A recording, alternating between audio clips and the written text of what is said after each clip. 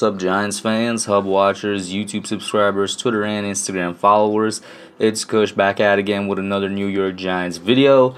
And today is something that I've talked about quite a bit on streams, on Micah Parsons, and my general thoughts on him, and to be honest, my kind of final thoughts on him, whether or not I want to draft him and how I look at the prospect and whatnot. Something I've talked about quite a bit on streams. But I've never put it down in a video for the viewers that are not able to catch the streams, so here I am. I mean, of course, Micah Parsons is the linebacker out of PSU, Penn State University, regarded as probably the best defensive player in the entire draft. I would definitely agree with that take. For anybody that says it, he has immense talent. He had great production at Penn State for the position he was playing, and he's somebody that is a target for the Giants at 11, and it's kind of funny because he wears number 11.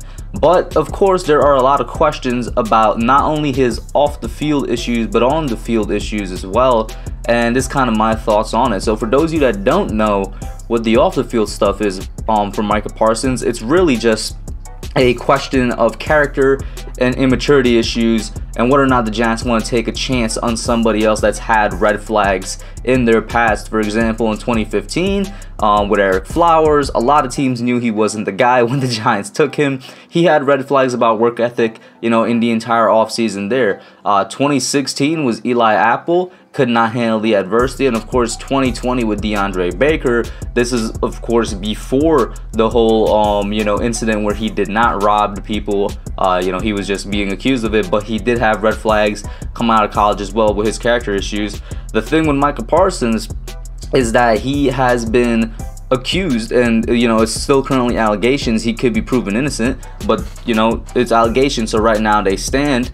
He has been accused of hazing other students. He was involved in a civil lawsuit, him and other Penn State players, with basically hazing, and I don't feel like bullying is a strong enough word. I'm gonna let you guys go and read up on exactly what he did to the other students. It's not exactly the best thing to do for any player on a football team if you want them in your football program, especially considering that we have Joe Judge.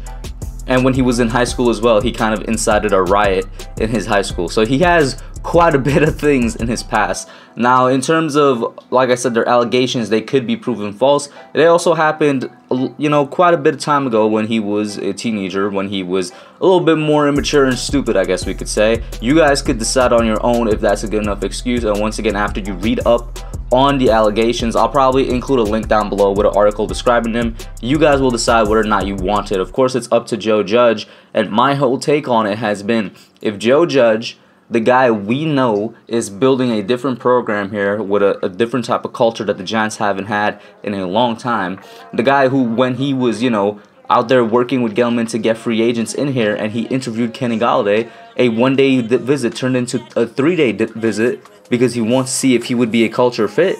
And then for Adoree Jackson as well, a long visit.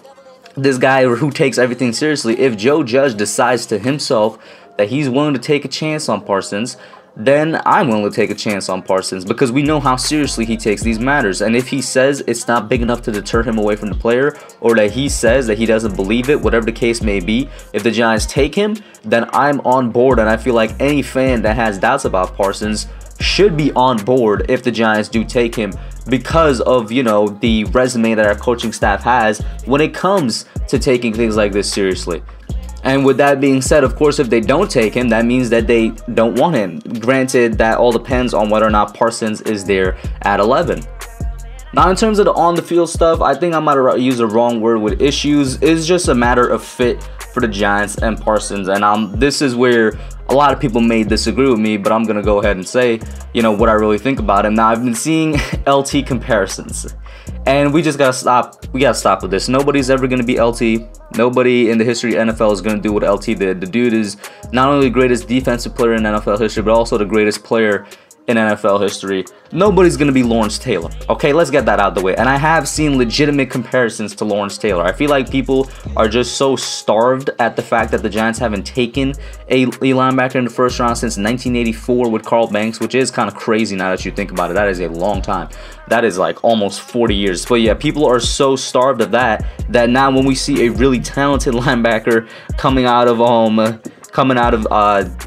college and he has potential to come to the Giants, all of a sudden they're comparing him to some Giants greats, but not any Giants great, the Giants great. Let's stop the LT comparisons.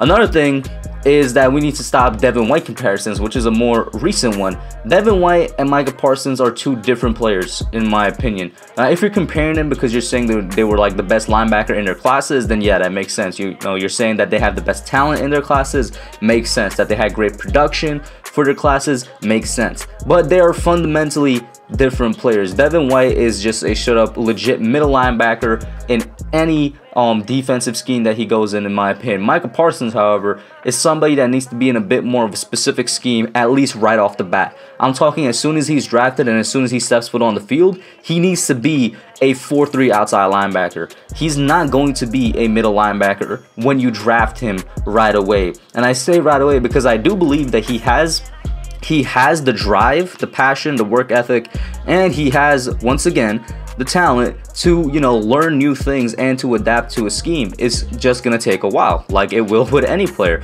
But he's not gonna come in here and be the middle linebacker that we as Giants fans want him to be and that some Giants fans believe him to be right away. He has, you know, some people are saying that he's an edge rusher. I disagree. No, he's great coming off the blitz and he could rush the passer on the blitz, but he's not a consistent guy on the edge, so he's not going to be an edge rusher. Some people believe that he could cover, you know, he could be that cover tight, I'm saying cover tight end. He could be that cover linebacker to cover tight ends, you know, running backs and the occasional receiver and whatnot. Some people believe he can be that cover linebacker next to Blake that we are looking for. And while I think his coverage skills are, you know, they're like okay, in my opinion, sometimes subpar. I don't think it's what we're looking for, but guess what? Once again, he can develop into it. The whole thing here is that I don't think he is a scheme fit for us yet. I recognize the fact that he can be if given enough time, and that's what it comes down to. And it also comes down to coaching and our coaching staff and whatnot. And I, for one, have a lot of faith in our coaching staff.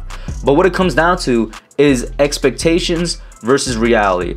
Right away, Parsons is not going to be what a lot of fans want him to be or what a lot of fans think he's going to be. It's going to take time. And the reason I'm bringing up expectations versus reality is because Giants fans are some of the worst culprits when it comes to expectations versus reality. If you don't make their expectations right away, they're going to give up on you.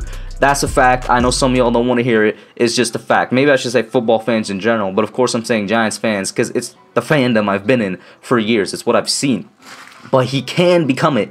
It's just going to take time. And once again, if you want him to have immediate success, Parsons would be best fit and best suited to go to the 4-3 where he could be a 4-3 outside linebacker.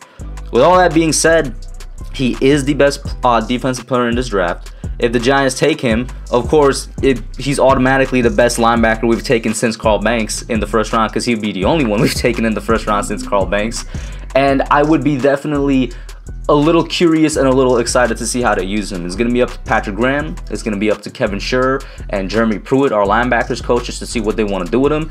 And once again, like I said earlier in the video, I'm on board with it because it means Joe Judge is on board with it, you know, referring back to the off-the-field stuff. But that's kind of my general thoughts on Micah Parsons.